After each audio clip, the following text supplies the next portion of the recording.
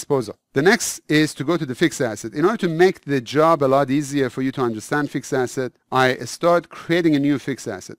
But very briefly, up to here, whatever we have been discussing in finance series, they were talking about current assets, like the money that is supposed to come to your company, or the items that you're selling within your company. These are current assets. But the fixed asset are those equipments, machines, tangible or intangible stuff that your company relies on to do the operation. There are many types of assets that we're going to get into as I create them. But there are two approaches of setting up a fixed asset. One is setting up the asset, fixed asset first, and then creating an asset on top of it, which would be for large implementation. Perhaps you could use the data import and export for it. But in order to really understand it well enough, I do a different approach. I do a top-down approach. I just start creating an asset, and as is needed, I create and set up things that are necessary. As you see, for the very first time, the fixed asset list page doesn't show any fixed asset whatsoever because I just made this company. So I start by creating a brand new fixed asset.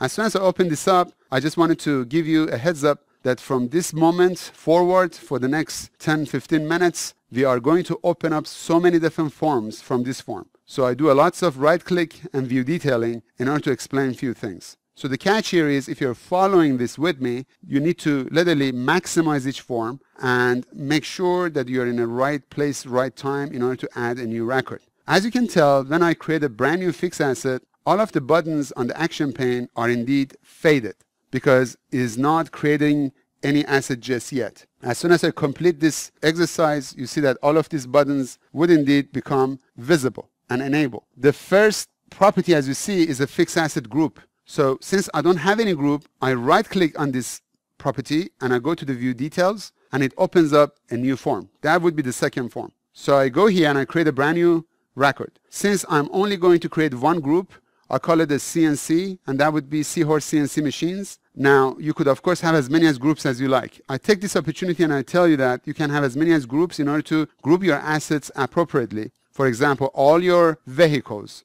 could belong to one group. All your machines could belong to another group. All your intellectual properties could belong to another group, let's say. In each group, which is mandatory field, these are the type of an asset you can deal with. Very quickly, the tangible represents those assets that you can feel and touch. These are tangible assets. Intangible assets, there are intellectual properties, patents, ideas, copyrights.